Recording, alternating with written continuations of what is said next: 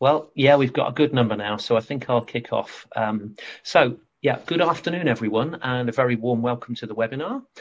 So for anybody that's joining DPN webinars for the first time, I'll just tell you a little bit about us. So DPN, we're a UK-based data protection community and also consultancy, working with a wide range of organisations across many sectors and different geographies.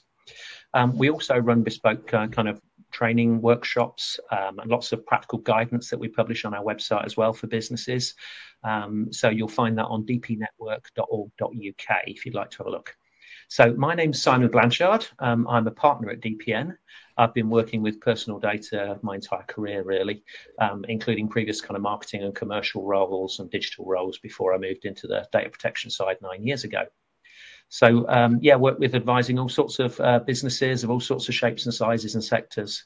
I'm just going to pop the screens on and then I'll introduce you to the panel that we've got with us. If you'll bear with me a second.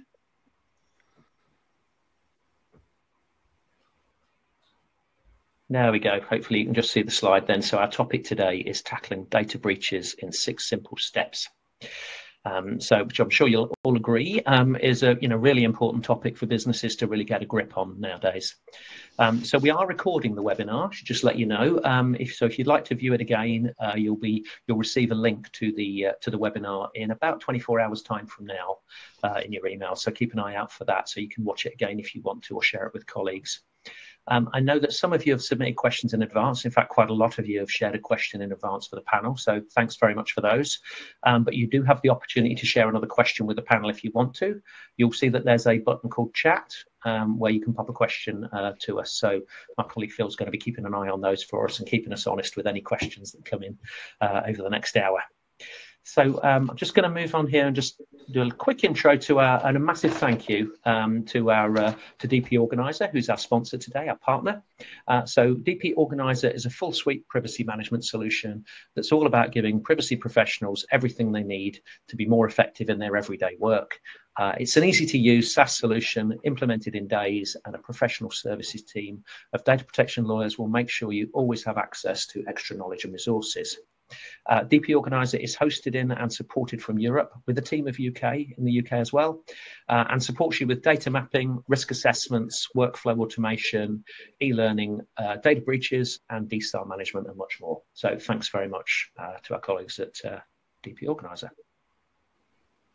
So let's introduce you to the panel. And first, I'm going to kick off by introducing to Robert Bond, who's Senior Counsel at Privacy Partnership. Robert, do you want to say a couple of words just to introduce yourself? Yeah, thank you, Simon. Thank you for having me on this webinar. I've been dealing with data protection for just over 40 years and have dealt with quite a number of data incidents and reportable data breaches. I'm an industry commissioner for the Data and Marketing Commission, and I'm also the data protection officer for 4 particular organisations. Wonderful. Thanks, Robert. Also delighted to introduce Liz Smith as well, who's data protection consultant at DP Organizer. Hi, Simon. Hi, everybody. Welcome to the session. Thanks for having me here today. As Simon says, I'm Senior Data Protection and Customer Solutions Expert at DP Organizer. I'm incredibly passionate about data protection, particularly in making it fun. Wonderful. Thanks, Liz. And David Jones is an information security consultant at Full Frame Technology with some terrific experience. I'll let you tell us more, Dave. Thanks, Simon. Good afternoon, everyone. Yeah, that's the first time I've heard data protection and data breaches referred to as fun, but as a CISO, possibly I have a slightly different view. I've been in data security and information security for around about 20 years, both as a CISO for a number of European and global organizations, and as an interim CISO, working for short periods with companies who require assistance with strategy and change management. So I have some experience in the field, as they say. Looking forward to very much to share some of that with you this afternoon. Brilliant. Thanks, David. It'd be good to have your specialist expertise on the panel for that. So I'm just going to take you through just a quick kind of summary. It's only going to take a few moments, really, just to pick up, because we said that we'd talk about the 6 key steps which is just illustrated here. So let's just move on and take you through them one by one. So first of all, what we're going to be talking about today is the planning process. So first of all, being able to recognize whether an incident is in fact a personal data breach or not, just a security incident. So a data incident, just as a reminder, is a security event which compromises the integrity, confidentiality, or availability of data or an information asset. Whereas a personal data breach is where the incident involves personal data, which can either directly or indirectly identify the individuals. And we've got the little clipping here from the GDPR itself. So a breach of security leading to accidental or unlawful destruction, loss, alteration, unauthorized disclosure of, or access to personal data, either transmitted, stored, or otherwise processed. So actually from that definition, it's very broad. Takes into account a number of different situations. So that's what we're going to be covering, I think, first in our Q&A. We'll also look at kind of understanding the different types of data incident and breach that you may be subject to, deciding in advance who's going to be on your incident response team and what should that look like, and developing then effective procedures so that you've got them all ready for when a data breach occurs, so not rushing around at last minute. Then we're going to be looking at the area of awareness and training, so making sure that people across the business are alert to the risks involved. So first thing, can people recognize a security incident or a data breach? Recognizing, of course, that around 3 in 4 of the data breaches that are reported to supervisory authorities, like our ICO in the UK, are caused by human error, so referred to as non-cyber breaches. So understand, what does good training look like? Then we'll look at kind of, do people know what to do if they suspect a problem? And the key thing I think here is that we don't want people deciding for themselves if an event is serious or not. We need to have a reporting process so that experts can look at it and decide if there's a data breach or not. So being very clear how that's reported within an organization. Then we'll look at the actual incident response team itself and what they're going to look like and what they're going to be doing, particularly the first 24 hours, 48 hours maybe, that are absolutely critical to, particularly in a data breach scenario. And we'll talk about how you might handle a data breach differently if you're a controller organization or if you're actually a processor on behalf of other organizations. We'll look at how you go about that kind of assessment, identifying and assessing what the risks actually look like for individuals and taking steps to tackle any immediate or kind of emerging risks that come out. We'll look at reporting and notification. So first of all, keeping detailed records, making sure that you've got a log of everything and tracking everything as you go, because in the event of investigation afterwards, that could prove absolutely vital. You need to make a decision, of course, how, if and how you need to report it to your supervisory authority. So, for example, the ICO in the UK, and then making the decision, should you notify it to any individuals whose data is affected as well. So we'll talk through that as well, I think, in the Q&A session. And then finally, the post-incident review, and making sure that we learn the learnings so that we can actually tackle any vulnerabilities or any issues that we've identified through a breach. Even the smallest breaches can identify a lot of learnings for us. And of course, we're going to talk a bit about prevention as well today. If we can prevent a breach in the first place or prevent an incident in the first place, then that's got to be, it's going to help even more. So that's all the slides. We'll move quickly back to the panel. And I'll hand over to Robert now to take us through the Q&A. Well, and just before we do that, could we do the poll? Let's do that. I shall just pop a poll on here. Here we go. You should be able to see it on your screens now. So the poll question for you all is, has your organisation suffered one or more data breaches within the last 12 months? Quite a lot saying yes, actually. And I bet we're all delighted this is anonymous. Yeah, absolutely.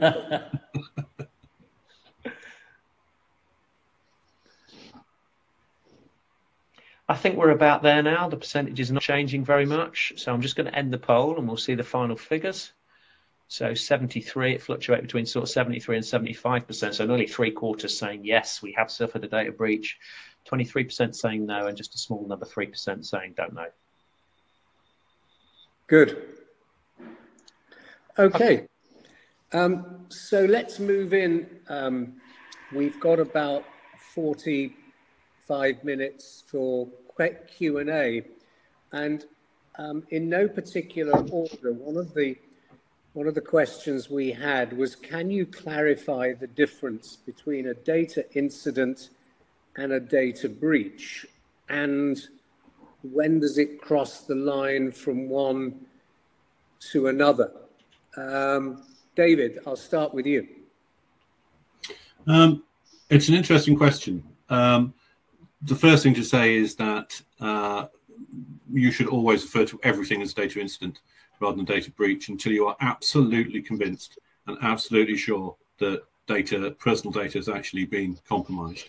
The key difference is really whether or not the data which is being affected in your incident includes that PII data. And that's the fundamental. There can be multiple data or security incidents which don't include any personal data. But a breach is somewhere where A, it is the right kind of data, and B, you have evidence that it has been exfiltrated, i.e. that people have seen it and have either taken it or copied it. Okay. And what do you say, Liz, from your point of view?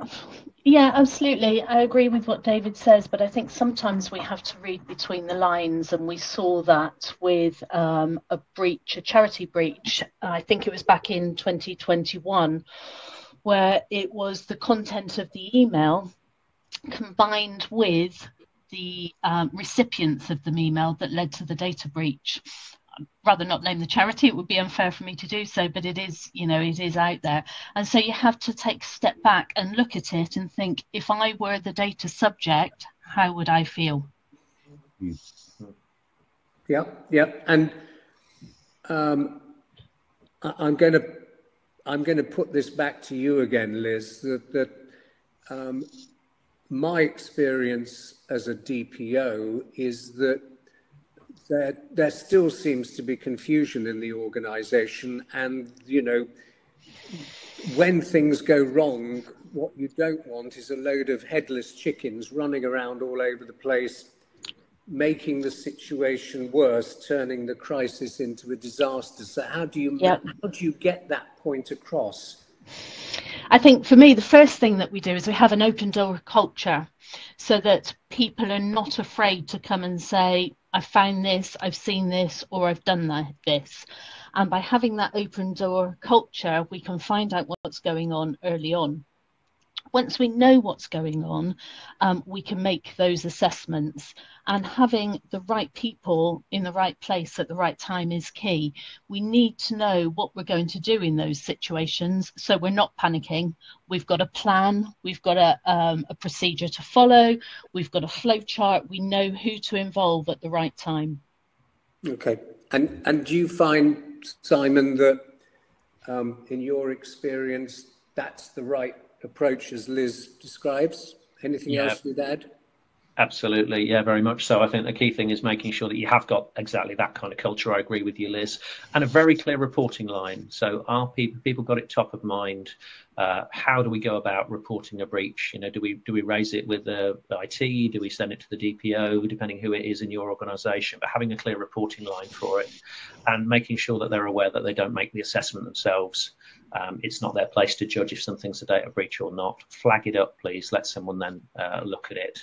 But you're absolutely right. People shouldn't be afraid to do that. They should very much feel like they're going to be listened to, and that they've, that it's very beneficial that the organisation has got an awareness of that, because it's something that's, you might think is not serious, might turn out to be more serious than you think, and vice versa, of course. Yeah, and crucial. Time is critical. I often say when I'm doing training internally, don't be embarrassed to admit you might have sent the right attachment to the wrong person, or that you left your phone in a cab. Be embarrassed that you didn't tell somebody as soon as you should. I mean, do you agree with that, David? Absolutely. I think that it's important to encourage people to feel that they're empowered to warn you, and that if people make a mistake, the first response is not punishment. In actual fact, it's congratulations, because if someone makes a mistake and they tell you immediately, it gives you the maximum amount of time to be able to respond. And very often things can be mitigated in minutes or hours, which, if not reported to you, will typically be reported back by your customer, your client, your contact. And that's when the pain really starts, because you're already on the back foot. Yeah. So encouraging people to feel confident that they're not going to get, career-threatening responses when they report a mistake, when they report a suspicion, is really essential. So there's a question just come in, and I'll start with you again, David, on this one. Is it a breach if somebody shares personal information verbally with someone else, i.e. discusses a customer with someone else outside the workplace? It would depend, I guess, really on the type of data which is being discussed. But if the information that they're discussing has been provided to you as a company for business purposes, and it is then being discussed by an individual for personal matters, I would consider that to be a breach. You should then investigate to see how severe it is. Who is the person who's receiving the information, and what might they do with it? How important is that, or how personally impactful is that information, and how badly would it be felt by the person whose data is being shared? It is a difficult one, but I would personally refer to that as an incident and look at investigating, in particular, to find out whether this is part of a pattern that the individual in that particular case is doing this regularly. Yes, I agree with you. I think it's an incident. It's obviously a breach of confidentiality. Yeah. And it's probably a breach of other policies that you might have in place. What would you say to that, Liz? Yeah, I agree. And it comes back to putting yourself in the shoes of the person being spoken about. How would you feel if I'd given you my information as a customer of yours, and then I find you're talking to somebody about it? And as David said, is this a pattern with that individual? But I think we need to look at that in any situation. What are the circumstances around the individual? Is it a one-off? Do they not realise? Are they a new member of staff? Are the organisational measures in place? Do they know the implications? Have they had their training? So as much as we can look at human error, we also need to look at the organisational implications and the organisational support for the individual staff member. Yeah, and anything you want to add to that one, Simon? The only thing I'd add, I totally agree with you both. The only thing I'd add really is considering the sensitivity as well as to whether the information that's being shared here is sensitive in nature, whether it includes any kind of thing, special category data or any other sensitive information. And of course, bearing in mind, it might not just be personal data that's affected. It could be company confidential data, business confidential, or other things that can be damaging to a business or damaging to others as well. If we look outside the personal data breach space, then those breaches of confidentiality can be more broad. They can still cause harm. Yeah, and maybe just following on from that, one of the questions we've had is, should we only be concerned about breaches that involve personal data? And certainly my experience this year has been that what's been reported to me as the data protection officer as a breach, it turns out that the least of our concerns is personal data. This is a nation-state sponsored attack on a company that is in a high-risk area where what's been stolen are plans of pipelines and the like, where it's quite clear that what is being sought is information, intellectual property, business confidential, trade secrets, whatever you call it. And yes, there's probably some personal data scooped up in amongst it. But when you look at what do we do first, it's probably not rushing off and thinking about telling the ICO. It's more about telling 3-letter, 4-letter agencies, etc. And I guess, David, you'd say you've come across those things as well, where it's not personal data, it's any other sort of data.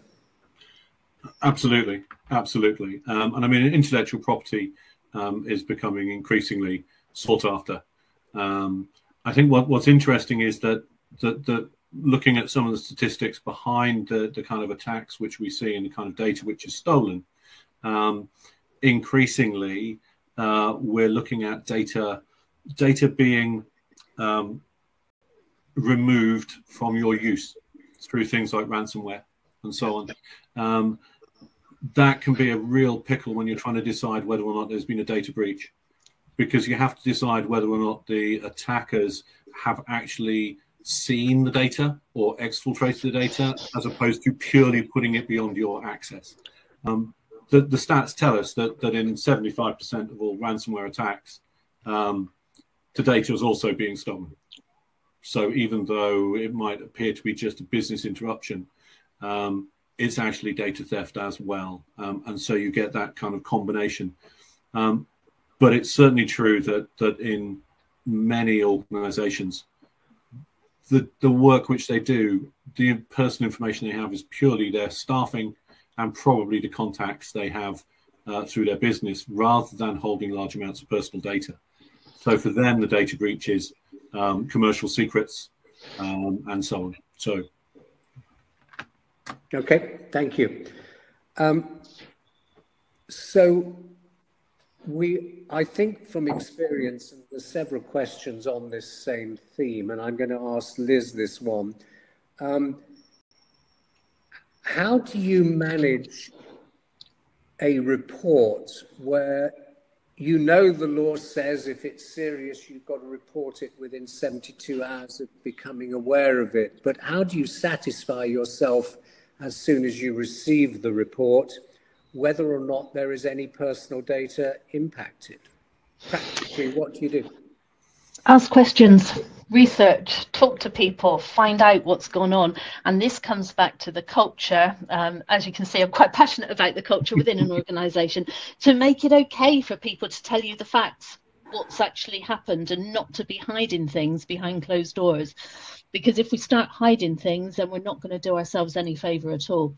So it's having that open door policy to be able to unpack as you go along, and as you find a strand, follow that strand.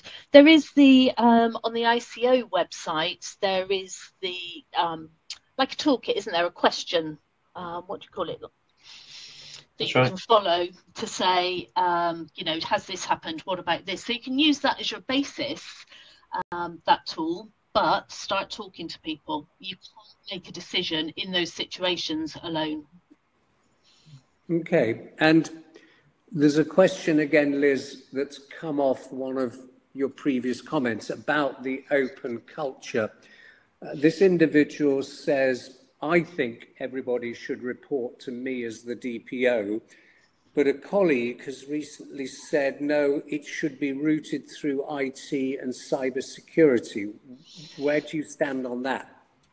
And then I'll come back to David. Yes, great question. If I'm a DPO, then I want to know what's going on with the data. So I think it comes to me. And that comes back to the early conversation that we had about headless chickens. If it comes to me, I own it. I might then pass it to the cyber team, the IT team, but at least there is somebody controlling and managing the situation. There's somebody as a centre point. David? I'm going to be very diplomatic here and sit on the fence. It depends very much on the structure of the organisation and the size of the organisation. In very many cases, DPOs tend to sit within cybersecurity. Cybersecurity sits within the same group as data protection. So very often it's kind of a distinction without a difference. I think the most important thing is that there's a consistent way in which people can report.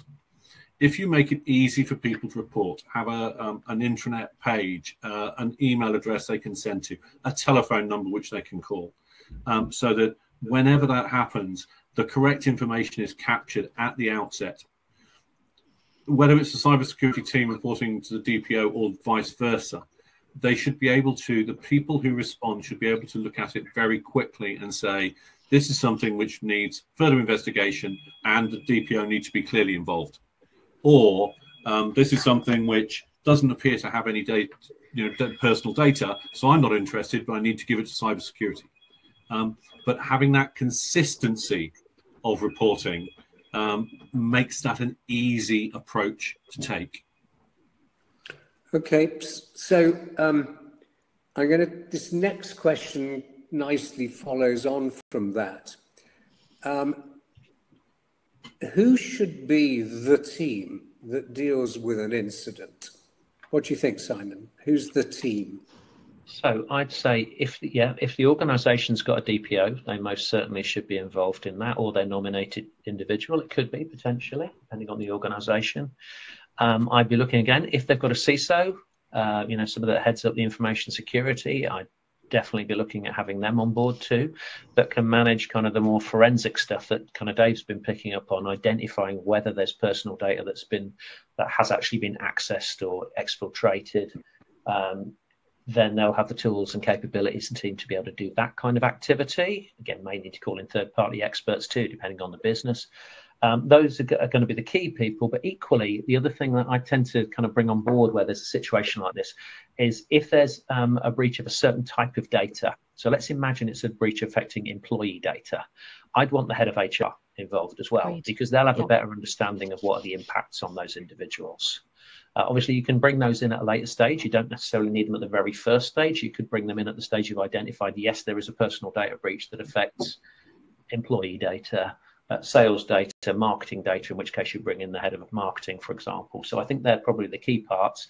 Equally, you may have a separate legal director to the DPO, legal counsel, etc., who should be considered on the team. They would probably be the key roles that I would think of for that. And Liz, any thoughts? I agree with all of that. You can't have one team because breaches can happen across the business. You need to have people that you call on according to the situation. Probably somebody like the chief operating officer or chief exec, somebody at the higher level as well. Although DPO reports directly in, if we are facing a breach, I would want to be reporting it to them for communication purposes. And the comms team. Is it necessary to be doing external comms? How big's the breach? Or is it something, if it's staff data and a relatively small organisation, it's just what we tell the staff. However, if it's a big thing, do we need to tell our customers? Do we need to tell other people? Do we need to tell stakeholders? If we're a processor, do we need to tell our controllers? So you can't have one team. It's not a one size fits all. And could add, Robert, I think that's also reflected that for a larger organisation, you might actually have an initial response team that are there to say, right, how is this actually a personal data breach? Is it a confidential data breach? What does it look like effectively? And then their responsibility would either escalate it up straight away, but particularly to call on the appropriate people that need to be added to the team so that you can then triage, effectively start the assessment in a more detailed assessment process. Yeah, and I was about to say, I mean, I've always, when I've been drafting a policy, talked about having a rapid reaction task force. Yeah. So who are the people that are going to be on this 1 minute after it happens and 1 day after it happens? But then who else would you go to? And obviously, Liz, you talked about comms and so on, but I guess, David might be saying, well, we also need to think about the forensics people to understand what's been accessed, etc., etc. And then you probably want external counsel as well for legal privilege over what's being picked up. I mean, anything else you'd add to that, David? I think in my experience, we've tended to look at this in a kind of a 3-tier. So you have a technical response, which is normally guided by the security team, whoever's lead for DP and IT. If it's a cyber event, maybe with facilities, if it's a physical event, then a response team who sit above that. And that's where you would put your legal, DP, account management, PR and comms, HR and so on. Those are the people who that technical team are informing so that the response team can make decisions on what is our strategic approach to this incident. And then finally, you have the external group who are brought in, which, as you mentioned, would include things like forensics, external legal advice, external PR, and so on. You know, teams with broadcast knowledge, for goodness sake, if it goes to kind of the national scale. But I think it's the most important thing for me is that you have a consistent approach, particularly at the first technical stage, because very often you will find that what you're seeing is something that's a pattern, that you've seen the same kind of mistakes being made before. And therefore, if the investigation team is consistent, they can very often mitigate very quickly because they've seen this sort of thing. If it's kind of thrown together again and you haven't been learning your lessons from previous events, the team becomes, you know, discontiguous, if that's a word. But I think that from my point of view, that's the importance of that level. And it's not a joke, it's reality that it always happens on a Friday. But if it happens on a Friday, I'll start with Simon. Do you expect the team to work through the weekend? I'm afraid so, yeah. And it's really based on the reporting deadline of 72 hours from when you become aware. So, and I've had this situation. I've been, 100 miles from home, from working with a client, and the data breach was notified at 10 to 5 on a Friday afternoon. And unfortunately, it turned out to be quite a serious one. So that can happen. It's the reality, unfortunately, and really led not just by the reporting deadline, actually, but your responsibility to protect the individuals, very much so. So from that point of view, yeah, the team needs to be stood up quickly. You might be lucky and find out actually it's not a serious incident, but it still needs to be looked at quickly. Absolutely. Yeah, I'm afraid. So there's not getting anywhere. We're not really getting around that, I'm afraid.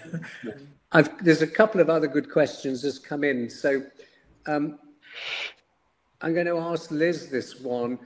What happens if your senior management feel they should be in the initial management team and then only notify the DPO later? So we're saying that the senior management team deal with it and don't involve the DPO? Yep. So DPO learns secondhand. What can you do? You were in that situation. You just have to deal with it when it comes to you. And then from then on, look at what happens next time, because you can't change what's happened the first time, but you can learn lessons from it and agree the structure for the next time should it happen. Yeah, okay. And then there's another one here, David. How do you manage situations, and we're seeing many more of these, where you're the controller, but you're learning about breaches that are hitting your processors and your sub-processors, but it still is your problem? How do you manage that scenario? Well, it's twofold. There's the technical side and there's the contractual side. And one of the critical pieces is to look at your contracts and make sure that they cover events of incidents and data breaches, and they require a commitment from your processors to actually be open and transparent and give you the information you need. Having worked as both a controller or processor in the past, both sides win if it's followed. Informing your controller when you have a problem and keeping them informed stops panic. As a controller, knowing that you may have an incident and knowing that the processor is doing the right thing enables you to start to stand up all of the response teams in advance of the weakness. So I think that that on the contractual side is really important. In a technical side, it is always difficult. But as a controller, you should always retain the right to audit. So there should always be in your contract with the processor the right to audit their systems. And if you believe that an incident or a breach has occurred and that you don't feel that they've been giving you as clear and transparent a response as you think you need, you should invoke that right to audit and go in and start to look at what their processes look like, how they dealt with incidents, how they've dealt with them in the past. It becomes murkier when it's a sub-processor.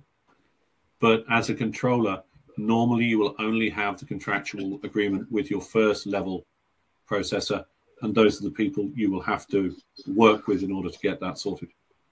Yeah, and again, from my point of view as the lawyer, I am seeing a lot more due diligence now being done by a controller on another controller or by a controller on a processor.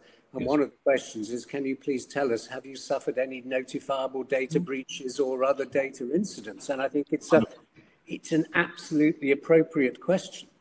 And also, as you say, the contracts need to be kept under review, because when it does go wrong, and I've recently had several where the breach was with our processor, when you notify the Irish Commissioner or the UK ICO, one of the questions you will be asked is, can we please see the contract?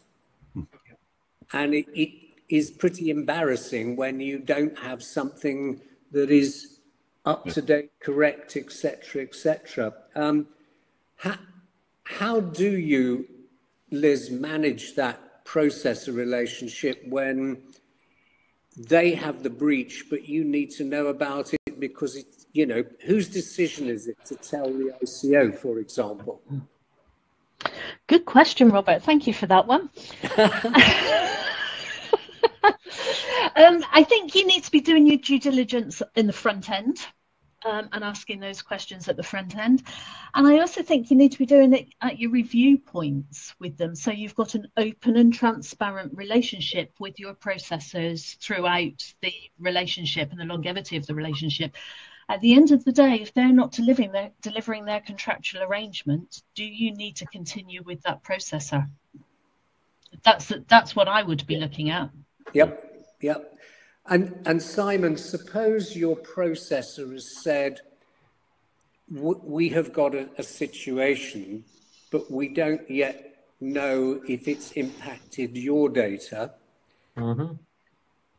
Are you obliged to notify the ICO? How long can you sit on that knowledge before you do something?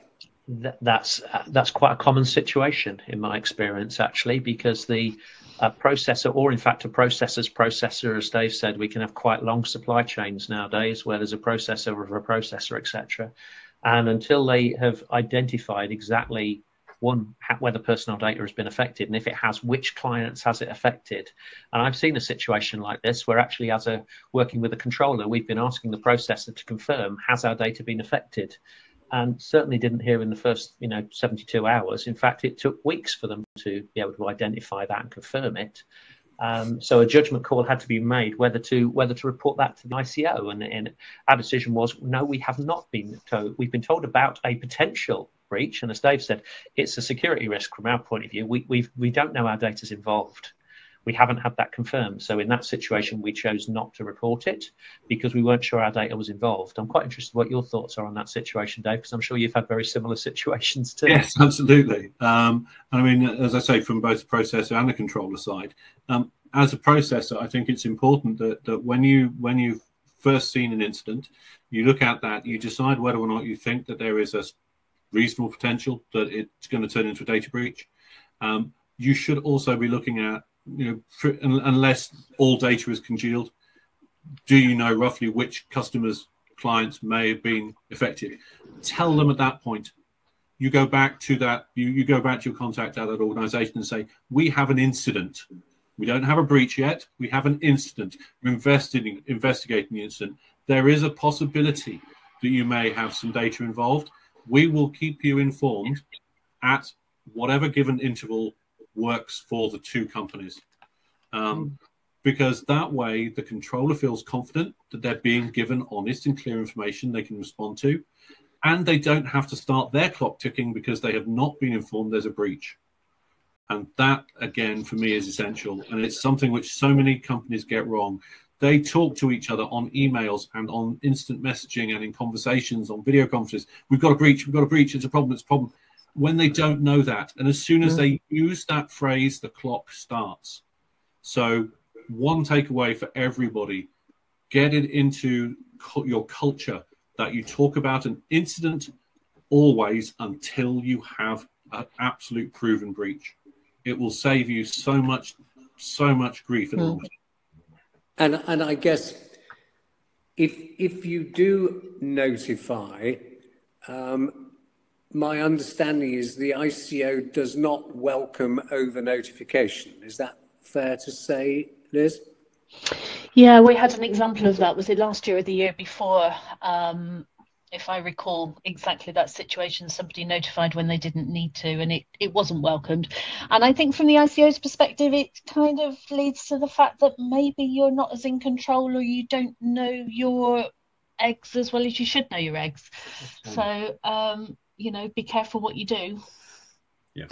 And what do you suggest, Simon, the company should be double checking if they've made the decision to notify? What should they be sure they've got in place to answer the questions that they're bound to get? Well, I think the first thing, I guess, is making sure that you notify purely based on fact. I think that's a key thing. Be careful of making any assumptions and try to avoid any assumptions in that reporting. That notification to the ICO, supervisory authority. Be careful on that. Equally, make sure that you've got the logs, you've got the information to back that up.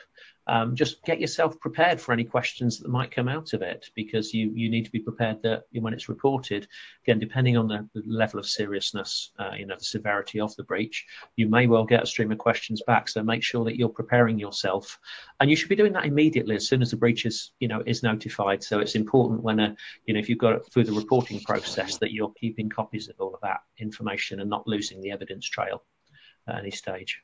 And how practically do you decide when an incident is reportable? In other words, that it's going to cause significant harm? Is it based on volume, or is it based on sensitivity of the data, or is it all or any of those? What do you think, Simon? Should I take that? Yeah. It's based kind of on both. It will be a combination. Most organisations will do an assessment that's based on, yes, the volume, but also the level of sensitivity, and therefore what the impact of that could be on the individual. What would the harms look like to the individual as well, whose data has been breached. So that's what you'd look at. I mean, many organizations will use kind of a matrix or a grid, like a 4x4 kind of risk grid that plots kind of the volume against the sensitivity, so that they've got some benchmarkable process to compare one breach against another breach to identify whether it meets that threshold really for reporting.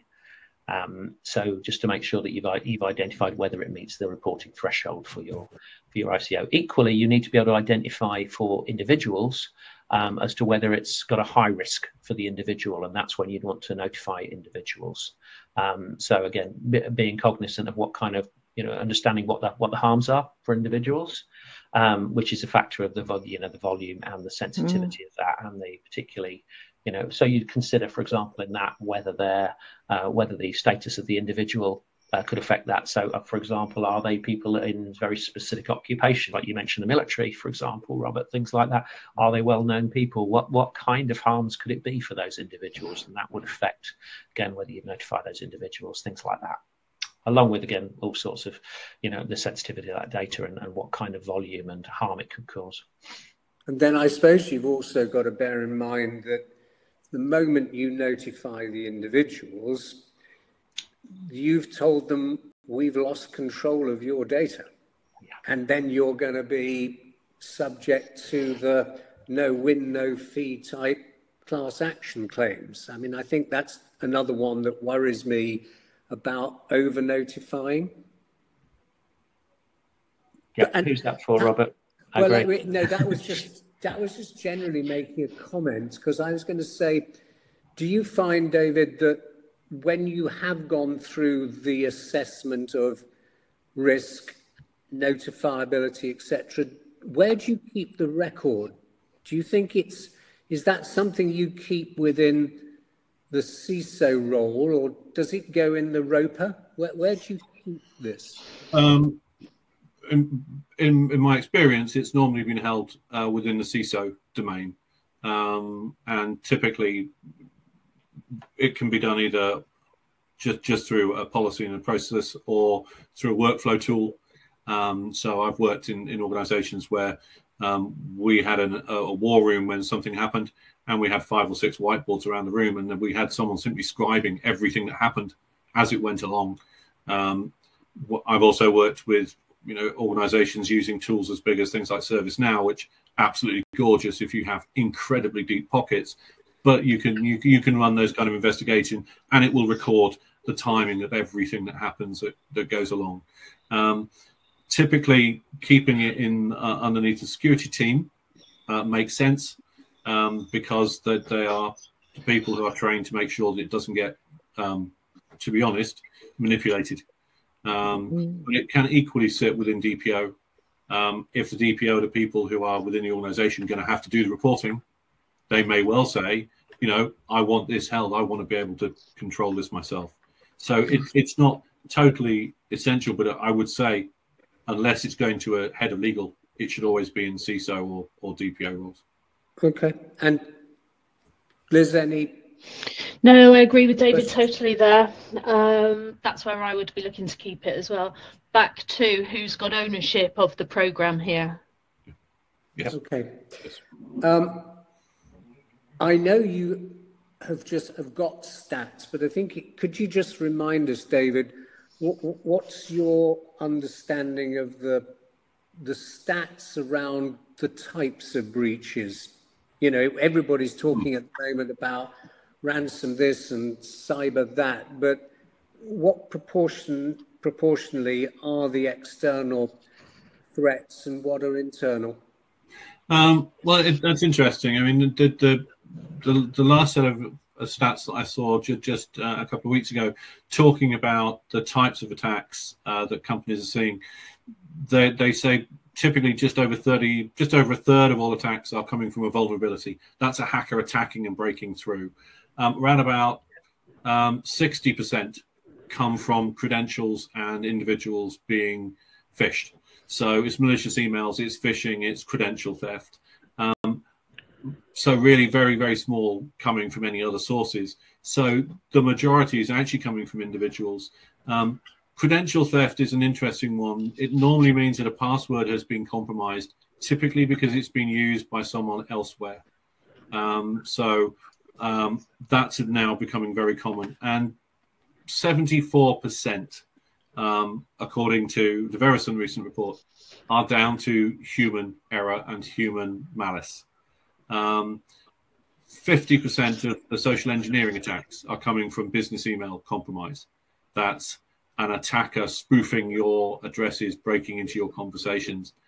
I think probably the other one, which I find really interesting, is people talk about cyber insurance. Is it worth it? The statistics would suggest with cyber insurance, if you're attacked with ransomware, 98% of the time you're going to recover the data. It's closer to 80% if you don't have the insurance. So if you can afford it, cyber insurance really does work. One of the benefits of that is it forces you to do the right thing, because they won't insure you unless they're checking you're doing the right thing. And I think probably the final thing is for people to understand the business impact, not merely the personal data. If you're attacked effectively, recovery times, less than 50% of companies are back and running within a week. Less than 50%. 30% take up to the end of the month before they're up again. So there is a percentage, 10, 15%, who can go well beyond a month. That normally comes because you've been attacked effectively and you haven't done the right things in terms of backups, offsite storage, maintaining your systems. So this is very prevalent. The UK industry-wide, 44% of all UK organizations surveyed said they had suffered a breach in the last 12 months. So 75% doesn't surprise me at all. The 44% are people who admit that they have been breached when asked, and people who know that they've been breached when asked. So I think 75% is a pretty good estimate for the number of attacks and breaches that people are seeing. Okay, thank you. I'm going to put this one back to Liz. So in my experience, when things do go wrong, one of the questions that the ICO will ask is, can we see evidence of your training? How often should you be training? Should you be using third parties to probe employees' awareness over phishing and social engineering and so on? I don't think you can ever do enough training. And this is where the fun bit for me comes in. It's getting people on board. It's talking people's language. Yes, we need to show that we have done our annual training, but our annual training is different for everybody. We've already said there's differences between our marketing team and our HR teams. They need to know the difference, what it means to them, what data protection means to them. Do it in a fun way. Have some awareness campaigns, have some workshops. It's the drip, drip, drip effect. Have some competitions with a bar of chocolate as the prize. Get people involved. Talking to our teams about the articles and recitals. That might excite us as professionals in this, but that's not going to excite the majority of the people around us. So get some campaigns going, get some fun, get some energy. I've had a naughty elf selling data to the Easter Bunny. You know, do some things to make it fun that sticks with people. Use your intranet, do some workshops, get some champions going, get some energy behind data protection. That's when the message will stick. I don't think you can do enough. And if you can show the ICO, yes, we've done our annual tick box training, but in January we did this, and in February we picked up on that, and March we did so and so. That's where it comes. That's where it actually comes together for me. That's the fun bit. Yeah. And just on the technology, David, there's a question here. Are there resources and tools to help identify sleeper breaches where access has been gained but not yet acted upon? Technically, yes, there are. They will tend to be expensive. They will tend to be very expensive. And to be honest, you need to buy new on a repeated basis, because by definition, if it hasn't been detected by the tools you've already got, then you need to go and buy another tool to find it over and over and over again. So it's a difficult one to answer. Typically, what is more important than a tool is the monitoring and analysis of user and data behavior.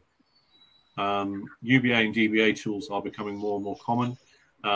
Some of them come out of the box with Microsoft, for example, have a range of tools which you can use. Some others, relatively low cost. Being able to see when someone's account activity suddenly changes, when data is being sent by an individual at an odd time to an odd location. Those sorts of things are the biggest and best indicators, rather than spending a very large amount of money on a tool which may or may not be the magic bullet for that particular attack. And just one more question. We've obviously talked, as I would have expected, about breaches of a digital nature, but Simon, we mustn't forget that some of the breaches will be because of poor handling of manual data. Yeah, absolutely. That can still happen. Maybe not happening quite so frequently nowadays, but yeah, so with paper copies or other physical copies of data, we still need to remember that. Particularly, I think the one is what people do with kind of old records that they still want to archive and they still want to keep. I've come across one actually where an organisation had just simply left records in a room. That can happen, expecting that it was going to be locked all the time. That can happen, things like that. So those types of situations. So we do need to remember our physical records are still potentially going to be accessible. So making sure that we've locked cabinets, locked rooms, all of those kind of things are always going to be important. Yeah. So we've got 5 minutes to go. I'm just going to go round and say, and I'll start with Liz first. Any takeaways? Any last minute comments? Yes, I would say assess where you are, know your position with regards to your data breaches, do a readiness assessment. Where are you? Are you prepared if it's Christmas Eve, if it's 4:30 on a Friday? Do you know what you need to do in the event of a breach? Thank you. Have a plan. Okay, David? I'll go on the technical side a bit. I think learn to do the basics right. Do the boring stuff. Make sure your housekeeping is correct. Make sure your joiners and movers and your levers are handled properly. Make sure that you're putting multi-factor authentication on your accounts to kill so many of those internals. Those sorts of things really don't cost you very much at all, but have an enormous impact. The second thing is have a good business continuity plan, because responding to incidents and events really should be part of your business continuity, and that should be built in. And finally, develop that culture, which has been talked about so much. Get people aware, make training that you're giving them personal. Talk about how they can protect themselves and their families at the same time you talk about protecting the company, and it will resonate. Don't treat it as a tick box, exactly as has previously been said. It's not a tick box exercise. That doesn't protect you. It might look good, but it's not going to protect you.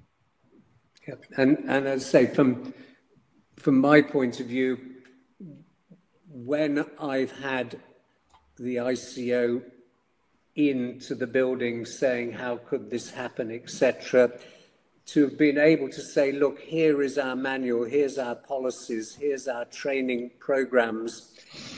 We did everything we can, but you can't prevent somebody being an idiot and sending the right attachment to the wrong recipients, etc., etc. The answer is we're not happy with what happened, but at least we can see you were trying to do the right thing. Doing nothing obviously is not the answer here. You've got to have all your ducks in a row. With that, I'm going to hand back to Simon for your final comments and then closing us out. Yeah, great. Thank you, Robert, and thanks, Liz, and thanks, David, as well for your comments on today. It's been terrific.